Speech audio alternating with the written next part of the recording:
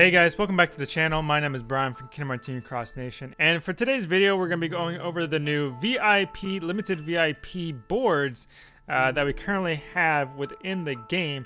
I know there was a bit of confusion about it yesterday, but we did receive the coins near midnight, near reset, and then we actually got the boards at reset. And I swear to God, the boards are absolutely ridiculous.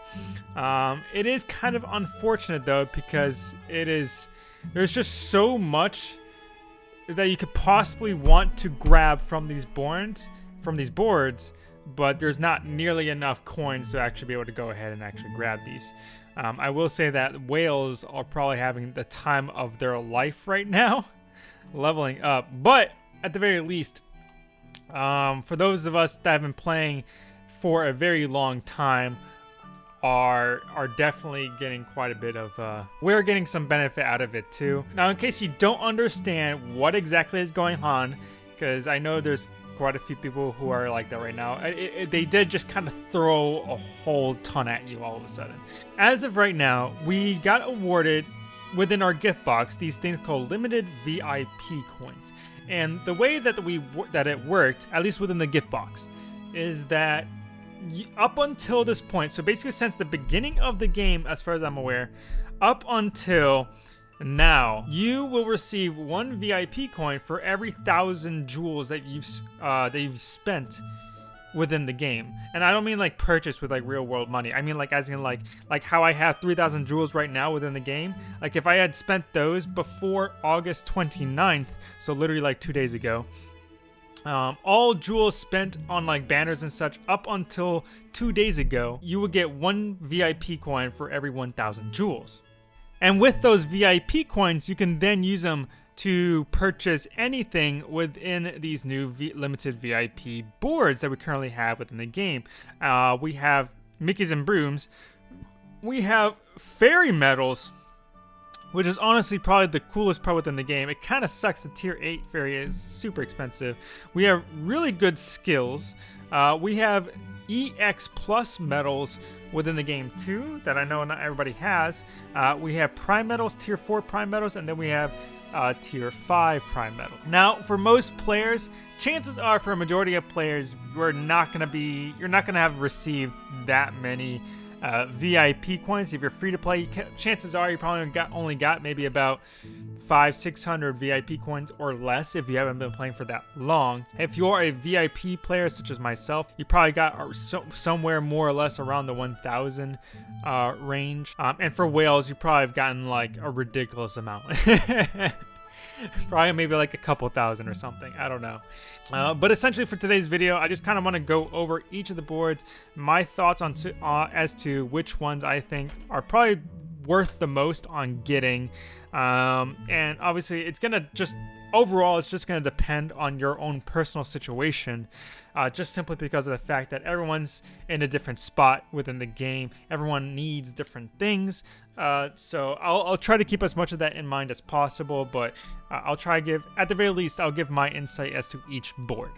So first of all, just looking at these first two boards, between the prime boards, okay, within this first tier 5 prime board, you only have the option of getting the illustrated Roxas or the Roxas and Xion prime, okay? And for the tier 4 prime board, okay, you're able to get the Key Art 17, the illustrated Axel. I know it's not in the picture, but the Power Reverse prime illustrated Axel, the Kingdom Hearts 2 Riku and Mickey, that's also not in the picture, the Young Xehanort, that's in the picture, and the Prime Lee and Isa, which is also in the picture. So basically all of the tier 4 prime medals are available within this, and they're 80 coins each. All right. Now, I showed it before, but I didn't actually say it, but the prime ones are 150 each for at least the first node. These are 150 each, and then the rest, these are trait medals, which are 50. If you have the VIP coins for it, I recommend the tier 5 ones first. So instead of like Young Xehanort, I would do the prime Roxas and Xion, for example. And I would definitely recommend the prime illustrated Roxas for Magic Reverse, simply because of the fact is legitimately the only Magic Reverse prime medal we have in the entire game. So he has a ton of value right there. I would prefer the tier 5 prime metals if possible over the tier 4, just because they are AoE and they are a little bit stronger as well. To be honest, you can pretty much skip almost most of this EX Plus set for 2 reasons. One, because most of the medals are already kind of outdated. The only reason you would actually want most of these EX Plus medals, like Sephiroth EX Plus for example, is simply because of the fact that they have some of the highest AoE damage in the game, and that's legitimately the only reason. In which case, you might as well be using some other AoE medals that actually have better abilities and stuff at this point. If you're going to be looking at this board, the only medals I would actually recommend would be the stained glass ones, and that's only if you're like only missing them. And the second reason why it's not really worth going for this board is just because of the fact that every single node is 250 coins, and that's literally going to eat up most people's VIP coins like really quick. I actually accidentally got the stained glass number 1 because I don't have, that was the only stained glass I don't have, and I kind of regret doing that because I didn't actually register in my head that it was 250 coins. I literally, those 50 coins, I literally just need 50 coins to get like another tier 8 fairy medal, and then I could evolve another tier 8 medal. So kind of sucks for right there. But the other board right here, this one is honestly going to be one of the best ones by far. Is going to be the skill set. And if we take a look at this, these ones right here, by the way, are the Sid ones. These are free, so you can get those for free. But this top row right here, this is defense boost 4 max. So if you want any good, decent shot of doing well in PvP, I highly recommend getting defense boost 4 max, especially if you don't have any left or you just don't have any. I've been seeing quite a lot recently in PvP, a lot of people using just defense boost 3 max, and I'm like surprised why I'm still seeing them at that ranking. But if you want to do well in PvP with whatever strategy that you're using, I highly recommend you get the defense boost 4 max. Defense boost 5 is okay, but you don't need it in order to do well in PvP. Triple Threat 2 is also very useful for PvP as well, depending on your strategy. I use both Defense Boost 4 Max and Triple Threat in my current strategies. That's just how I like to battle. Even for this week, where like I have every single Keyblade setup as a strong setup, I'm using Triple Threat. So luckily that's only 20 coins, which is pretty good. Second Chance 4 is also here if you need that. The rest you can honestly skip just because of the fact that they just cost so much, like 200 coins. You're trying to get the most bang for your buck if possible. Even I got one second chance. I mean defense boost 4 max just because like I needed one on my Violet. She was the only defense medal that I didn't have it on that I really needed it on. So there's one on her. I could get another one if I wanted to, but I'm hanging on to my 157 coins for now, just in case I need it for something else later on. And then the rest of them, I'll get to the fairies in a sec. But we have the Fantasia Mickey B's set as well. Every single, well, it kind of increments up as you go along, but it starts off at 10. So you can literally get quite a few of them from the very beginning for pretty cheap if you need them. So that might not be a bad idea if you're low on coins as well. And out of all of these, okay, here's what I have to say though. For the tier 4 fairies, all right, they're pretty low. It's 15 it's 15 VIP coins each, so that's pretty cheap. Those are great for evolving the prime medals, especially if you don't have them and you're actually redeeming the prime medals from the boards itself. You might want to consider getting some of these if you don't have them already. If you're already getting silver tickets though within PvP, like you're consistently getting silver tickets, you could probably hold off on getting the fairies.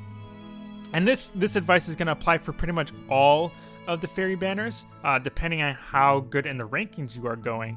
But if you're consistently getting silver tickets, you can honestly probably skip out on the tier 4 fairies just because the fact you're more likely to get them out of any of the other fairies besides tier 3, of course. Tier 5 are probably going to be the ones that are going to be worth doing for the tier 5 prime medals. And I'm not expecting any more tier 5 prime medals or even any new tier 5 7-star medals for that matter. The ones that everyone's gonna be looking at, of course, and this is only gonna really apply for like long-term veterans, anybody who's been playing since like the beginning of the game and such, who basically was able to receive a ton of coins. Like for me, I got about 1,200 coins. So I was able to sink my teeth into a couple of these. I basically ignored tier 6 because honestly, there's not too much from tier 6 medals that are actually worth evolving to 7-star. There's literally only a handful within the entire game worth 7-starring.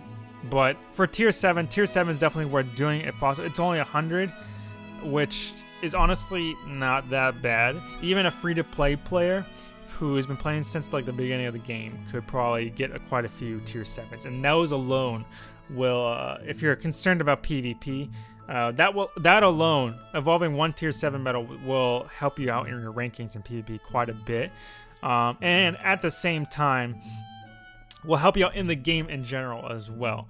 And obviously the tier 8s are pretty much going to mostly apply to anybody who's been like, who was able to get quite a large amount of coins. I only did one because I get gold tickets pretty often within PvP, so I don't have to worry too much about getting tier 8s.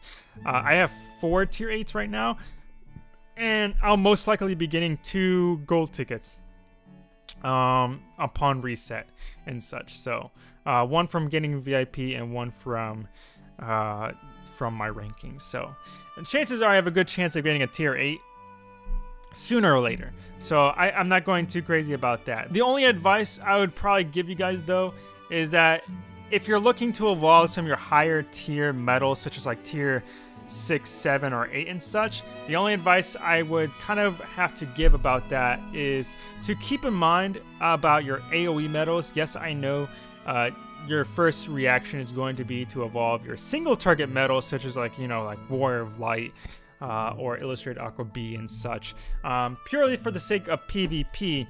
But the only thing I want to throw out there is the fact that it's becoming more and more relevant, that it seems, to have really strong AoE medals for the rest of the game, such as like with raiding and such. And it's very possible we can even need it for the Organization 13, kind of like how we did for Syax, how he had like random spawn. It's becoming increasingly apparent to me that having 7-star AoE medals is very important. So if possible, I would probably recommend evolving any of your strong AoE medals first before your single target, just so that way you can at least use them in both the rest of the game and within PvP if you'd like as well. Some key mentions will be any medals such as like the Wayfinder trio, for example, who are both AoE but also do extra damage against single target opponents, such as like HD Aqua EX, for example. I still use that to that day. I have a 7-star version of that, and I can tell you right now, it saves my butt so much.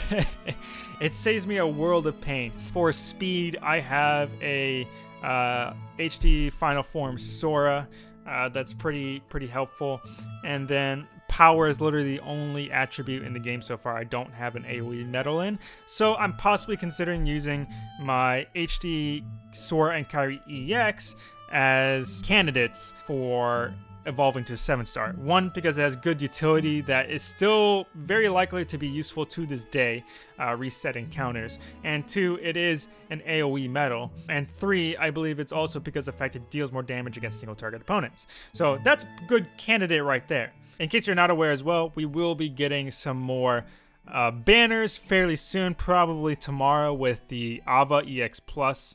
In case you haven't heard about that, I'll be talking about that when that comes out. But the new banners that will be coming out will be rewarding 10 VIP coins for every pull for those banners, and these boards do last for an entire month, so there is no rush whatsoever to like pull from these immediately. Okay, so what I would recommend overall is that in terms of these boards, take what you need now and save your VIP coins for later on, just in case you actually need them for something else instead. That's what I would recommend, kind of like how I'm hanging on to these 157 just in case. I want to use them for something else. Like if I get 50 VIP coins throughout the course of this month, I might want to do it on a tier 8 instead, or I might want to do it in a skill, or if there's nothing else I really want or need, I might do a few trait medals, you know, just cause why not. Remember, these are limited, so they're not permanent, and they will go away at the end of the month. So I do believe it's for the best if you try to use only what you need right now and then save the rest for later on, just in case, especially if you're a free-to-play player or a beginning player for whatever amount you happen to have. But other than that was it for today, guys. If you enjoyed the video, please leave a like and subscribe and hit that bell button. It's the best way to know when I upload more videos such as this one. Let me know what your thoughts are about these boards. Honestly, this has got to be the best thing they have done in a very long time. For mostly veteran players and, of course, whales. But there's even some value for beginning players and free-to-play players as well. So I would love to hear you guys' thoughts about it. But other than that, my name is Brian from Kingdom Hearts Cross Nation, and I will see you guys in the next video. Peace.